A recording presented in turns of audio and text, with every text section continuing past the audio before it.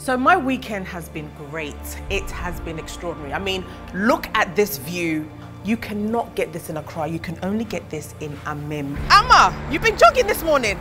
Listen, you need to join me on the mountain. Come on, get your trainers. I'll get my trainers on, guys. We're going hiking. So Amma's trying to take me hiking, but I need help because this is the first time climbing up a mountain. We can't step on the brown stuff, right? Just avoid the brown pine needles. Okay. Sometimes there's sheep up here. Sheep? Yeah. Yeah, they'll come and question you for why you're climbing their mountain. Wow. The view's amazing. The natural beauty is undeniable. You know we haven't reached. What? This is a break.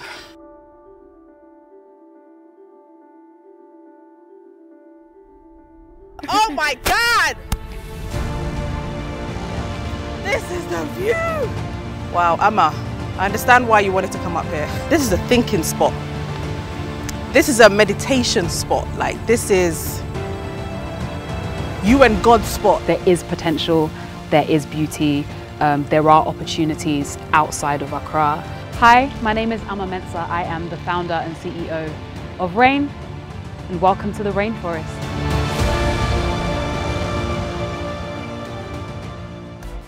So my weekend has been great. It has been extraordinary. I mean, look at this view. You can't get this in Accra. You cannot get this in Accra. You can only get this in Mimm. And funny enough, the girl happens to be my friend that I've known in the UK for many years, since 2010, in fact. And she's got a 2,000-acre land that she's looking for investment in. And I'm gonna interview her and find out how she managed to get this amazing place and what the opportunities are for investment. Green trees, I mean the fresh air, the freshness of the air. You can't get this definitely in Accra. And oh, Amma, you've been jogging this morning. Oh my God. How are you? Welcome to the fresh air. Listen, this place, I've had the best weekend ever. This is the place to be. Now, we need to sit down and have the interview. Listen, you need to join me on the mountain. We're going to the mountain? Are you ready to hike? Like now? Come on, get your trainers. I'll get my trainers on, guys. Let's go. We're going hiking. I will see you in a bit.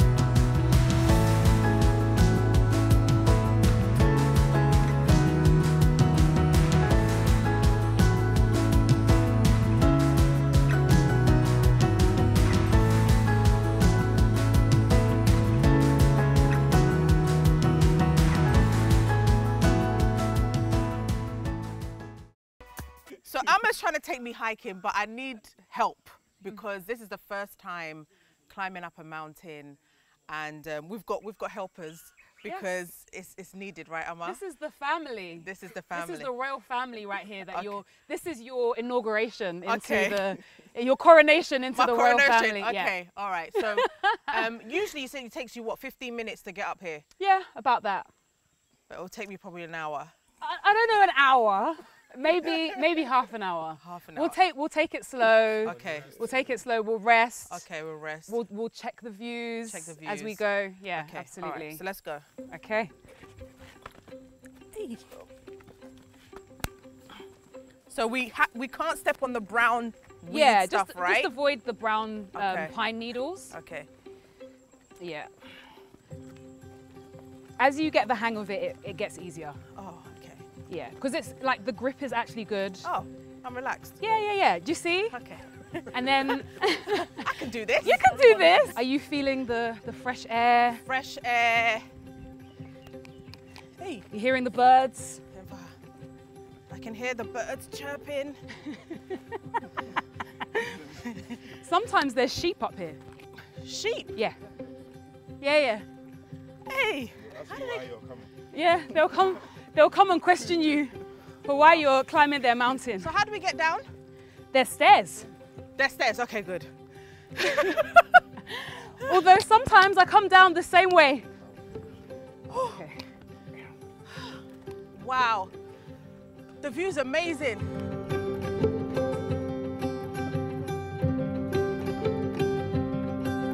It's just a shame that it's foggy today, but oh my God. even still, it's a pretty exceptional sight. You know we haven't reached. What? This is a break. Take a seat, take a break. Oh my God. Take a break. Oh. The altitude is higher here, so take a break, take in some oxygen, take in the views. This is beautiful. But it's your first time climbing, so want to take it easy. Yeah, but you're good. Yeah, we're good. How many times have you done this mountain? When I'm here, I try to do it twice. Okay, amazing. It's good exercise, and when you are at the top and you're looking at everything, it just also gives you perspective as well. It reminds you of how small you are in comparison to the world. That is illegal loggers chopping down the trees that you can hear in the background. Oh. I was hearing them last night. Really? Yeah. All times of day and night. How do we stop that? How does that get stopped? That is the question. How do we stop that?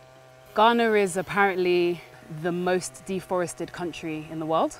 Wow. The last estimate I heard was in the last 10 years, we've lost 60% of our rainforest. 60%? Yeah, the most deforested country in the world.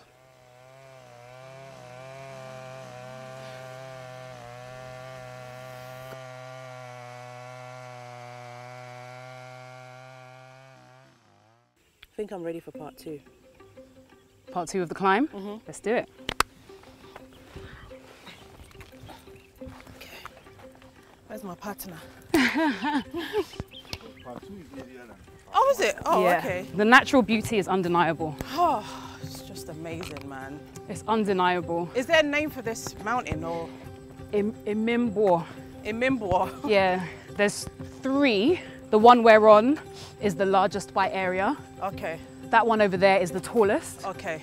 But this one, I think, where they say there's 3, I think this is basically split into 2. Okay. Yeah, so there's like another tiny piece. Okay. But it's all part of the same thing, but yeah. This is the last steep?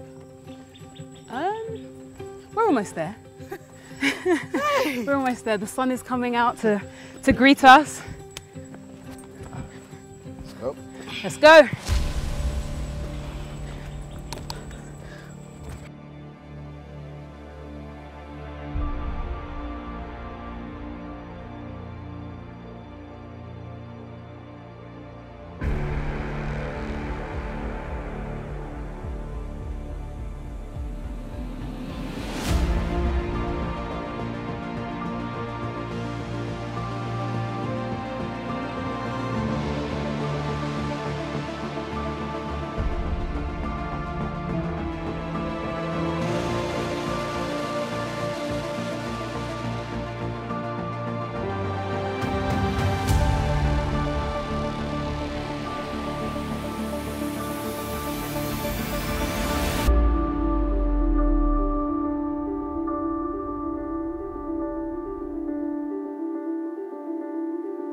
We're here? We're at the summit. Made it.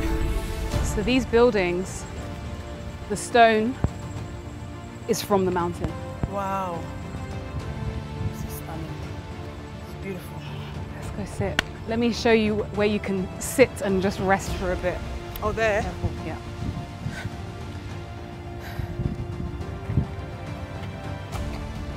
So go on your sides. How are we doing this? So just see how my feet are sideways? Okay. Like a crab. 1 and 2 and 3 and 4 and 1 and 2 and 3 and 4. Yeah, Oh my God! Yeah. This is the view!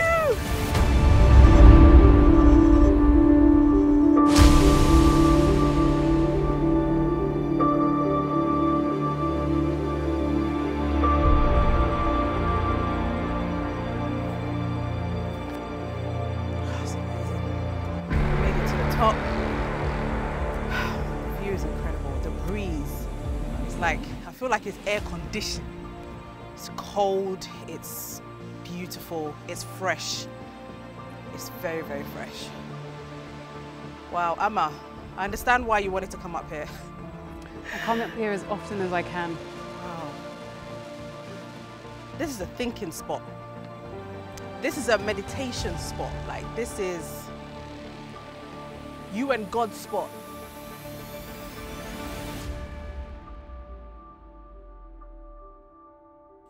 Amma, this place is amazing, and I understand why you brought me up here. This is one with nature, like, and I want to speak to you more about, first of all, the investment opportunity. But before we talk about the investment opportunity, tell people what you were doing in the UK. You touched on it when we went to the farm and the distillery, but talk to us about being in the UK, making that transition. And then we'll talk about the investment opportunity that diasporans have to invest in Ghana. Yeah, so directly before coming, I was a consultant, which is why I was, brought here in the first place. So I've been a strategy consultant for a number of years. I was also running a social enterprise for almost a decade. It was called Beyond the Classroom, and the objective was to revolutionise the UK education system. So everything I've always done has been driven by creating some kind of impact. And for Rain, it's no different. It is very much a commercial business, a commercial opportunity. I'm trying to create a globally recognized brand. We've already, we're already selling in the UK. We're looking at distribution deals in a number of other countries. And it's about ensuring that the product does look good, it does taste good, but it also has to do good. And I just do believe that it's possible to create incredibly successful businesses and still do good and not exploit people along your supply chain and your value chain. I want to touch on the transition of coming back home and working here. So you did a consultancy for a while. A lot of people that are coming back are looking to set up their own business and not necessarily work for a company. I mean, through the Guba Diaspora Network, we offer like internship for like people to come and actually, work in Ghana and see how it is working. You've done both now. You're an entrepreneur. You worked as a consultant here. What do you think the difference had been, and how did that impact the way you're working now? I think there's a difference between running a business, being a consultant, being an employee, and there's a difference between doing all of those things in Ghana and doing all of those things in the UK. And I would say you can often procrastinate on the things that you want to do and feel like it's not the right time, and there just will never be a right time. There's so many things to be scared of. There's so many things to hold you back. There's so many reasons reasons that you can give for not doing things. For me, I recognize that I won't be here forever. For every one of us, our days are numbered, and we don't even know what the number is. Yeah. So I'm not scared of anything more than I am scared of not fully living my life while I have it. And so that's kind of the mantra that I take with everything that I do, with the risks that I take in business, with the risks that I take in life. It's not that those fears don't exist. It's just that you have to sometimes put those things in perspective. And life and death has kind of been very present for me since I was young, as I mentioned, in terms of family members passing away. So it's always been kind of at the forefront of my mind that I won't be here forever. So while I am here, what am I going to do? You're just going to do it. Have you seen a lot of young people move into Ghana? Have you seen, you know, before it used to be our mums and dads coming pension age and staying in Ghana, but for me, I've seen a lot of young people now come in. Why do you think that is? It used to be a punishment to say, if you don't behave, I'm sending you back. It used to be a punishment, and I think it's an incredible time. I don't take that for granted, the fact that I was lucky to be born at the time I was born, the movement that we are all part of, the cultural shifts, the Africanization of popular culture that we are all in the middle of right now. I don't know that this has happened in this way before. And something very special is happening. And it's just a huge privilege to be on the continent in this way at this time. I think the possibilities are endless. I think the opportunities are endless. And I don't take the privilege I have of being a diaspora for granted. And I think it's incumbent on all of us to really think deeply about what that means and what we do with it, you know? So you came, worked as a consultant here, and then got given the opportunity to take everything up, which included having employees over 200 people. Some would say even managing 5 employees in Ghana is tough. And being able to say, yes, I'm going to take on this 2,000-acre land that has this, that has that, that has this. I really want you to give us the reasons why you felt to take that challenge. Yeah, you spoke about life, basically saying life is too short, you need to live, you need to take up the challenge. So I think the reason why is what you've seen. The potential, the opportunity is endless. When I looked at the market for alcohol specifically, and I understood that rum is a $16 billion business every year. It's growing. It's outpacing gin, which for the past sort of decade has been the boom spirit. Rum is where the market is going at this time. You know, I assessed the cashew that we grow, the brandy that we make, the rum that we make, the land, and there are opportunities and there's potential in everything. And I definitely have dreams and aspirations to develop so many more things, but it was just important that we started with something that was going to help us build the commercial viability to be able to also bring that value back to the farmers and back to Ghana ultimately, which is why I'm a child of the diaspora, and the view is always looking back home. Tell us about the investment opportunities for people in the diaspora who are looking to invest but don't know what to invest in, and this is a potential. There are so many opportunities to come and join us. I speak about my team as the royal family, and there's definitely lots of opportunities for kings and queens to come and join us in building something that I believe is and will be remarkable. We have stunning architecture, which desperately needs investment, but I think you can see that with the natural surroundings that we have and the serenity, it can't be created. It can't be built. That's a gift that we have, and it's for us as humans to take care of that.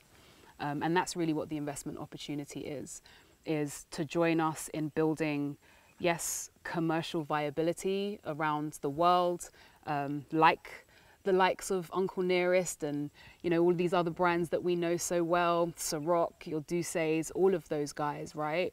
All of those are inspirations in terms of what is possible. And definitely, you know, those are aspirations that I'm looking to, but I'm also looking at what that means for where those products are coming from and where our product specifically is coming from. So I think there's I can see lots of different angles for people to invest in. So there's the brand, the rum brand. There's possibly an ecotourism aspect to this because, you know, from the house this morning, the views that is there, the getaway for families and children.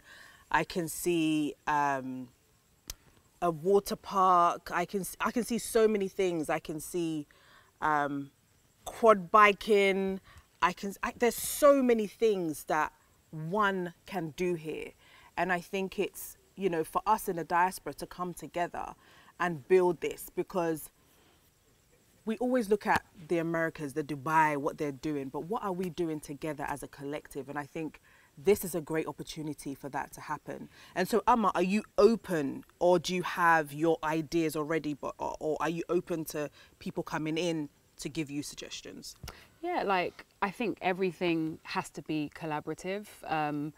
As you've seen with my team, even climbing the mountain, I don't do that by myself, right? So nothing is done by one person. And I think, you know, the diaspora are increasingly coming back to Ghana, but primarily they're coming back to Accra. We're 450 kilometers away from Accra. And if we are not investing in and building Ghana as a country, we can't build an economy based on one city, right? That's not possible. And so I really do hope that people will see there is potential, there is beauty, there are opportunities outside of Accra. The airport in Sunyani, about hour and a half, 2 hours away from here, has recently reopened. We actually have a registered landing strip on this land. So at some point, private jets will be able to come and just land, walk right in. All of these possibilities exist. And absolutely, this is not something that that I can do by myself or have any intention of doing by myself. Amma, you're in your 30s, right? Maybe. Amma? I'm in my 30s, right, yes. Thank you. Amma's in her 30s, and in the Ghanaian system or Ghanaian way, a young girl owning a business like this, sometimes you don't get the respect that you kind of deserve, or they undermine you, or they look at you as Obawi, like this Small girl. small girl. And you've got short hair. You don't even look like you're in your 30s. You look like you're 18. Okay. So how are you able to deal with that also and be able to work with people? Because I've met some of your team members.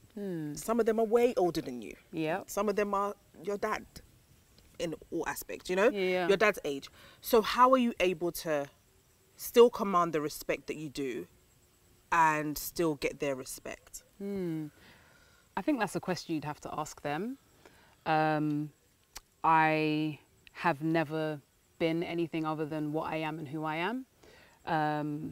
I started out on my journey as an entrepreneur in my 20s. So, you know, a decade on, for me, I feel like I've been in the game for a while. So I think also I've been raised to respect people based on humanity, not based on, you know, your status, your stature. I interact with my senior staff the same way I interact with my junior staff. And I think, as we like to say at Rain, royal recognize royal.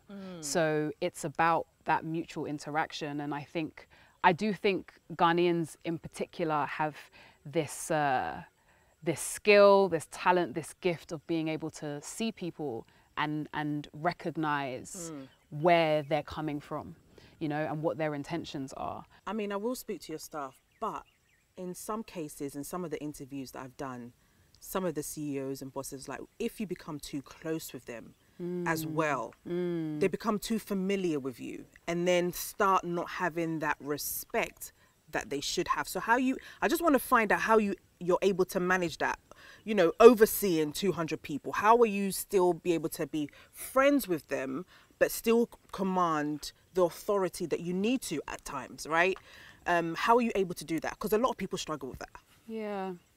I still have to make difficult decisions. Okay. I still have to decide how much people get paid. I still have to decide whether or not people get to keep their jobs. I still have to do all of those things. It's not in my nature to walk around shouting at people or hitting people with sticks, which are things that I know some of the Ghanaian people do. Some of the Ghanaian people, some European people will implement those kind of methods to control staff. I lead by example. I work very hard, and so do my staff, because they see me, and they understand that if they want to join me, then they have to do the things that I'm also doing. And we all know that we're building something that will benefit every one of us at some point in the future. So I've been working with Amma for, I think, 4 years now. She's really an inspirational figure. When she says these things about empowerment, it's really true, because she's the only boss I can say that wants you to really own and like be proud of what you do. When she's speaking to you, she wants you to really come out and say, yeah, you did this, you know. That's one strong thing that has really stood up to me about her. Since Amma came, we have actually seen steps, you know, into making sure they turn this place into a safe haven for people to come and have a feel of how the place is. I'm working for the company for 40 years now. And then I've been working with a lot of managers and then CEOs. And then Amma is exceptional. I think if I use a word artificial or natural, Amma is authentic. It has been since 4 years now. And then I've seen a lot of CEOs that I work with. And then he is #1. The ideas that he shows, and then the way that he talks, and then the motive behind what is the dream that he has. If you have a meeting, he will not say, I'm the boss.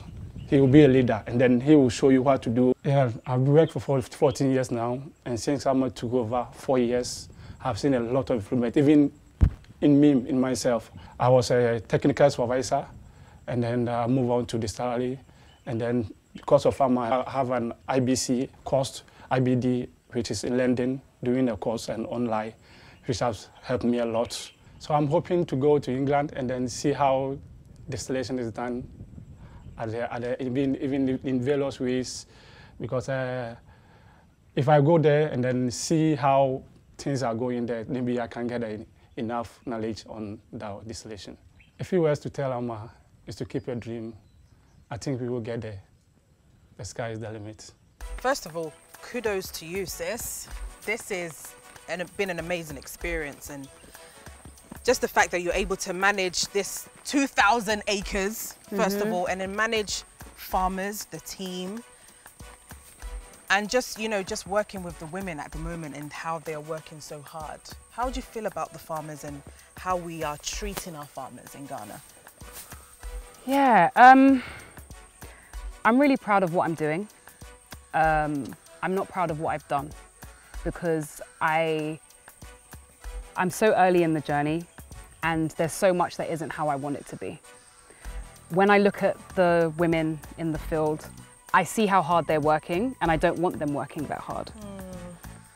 But I also understand that they are being afforded an employment opportunity that they wouldn't otherwise have. And these are the challenges of taking over an existing business rather than building one from scratch. Right.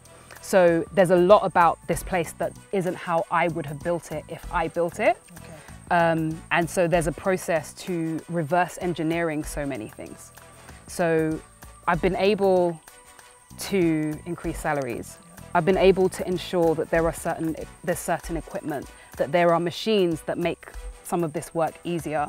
But there's still so much to do. There's so much more I want to do. And I come from a long line of women farmers. You know, I come from what I call warrior queens, who I understand. My great-grandmother used to sell apeteshit. So the fact that I am now selling alcohol is almost like a whole full circle thing. Yep. Yeah, you know, so I understand how hard women work in this country and how amazing it is, but I also understand that it shouldn't be that way. Right. But then it's a process. It's a process. You've just started, literally. You're still doing baby steps, but what you have brought out from those baby steps is huge, and you are conscious that you need to make an effort, and I think that's even something to celebrate, because it's like some people don't even think about that. Some people don't even think to buy Wellington boots for the women, right? Some of them are coming, like stepping on those things, like some of the sugar cane, the spikes are spiking up. You could easily step on it and hurt yourself, etc.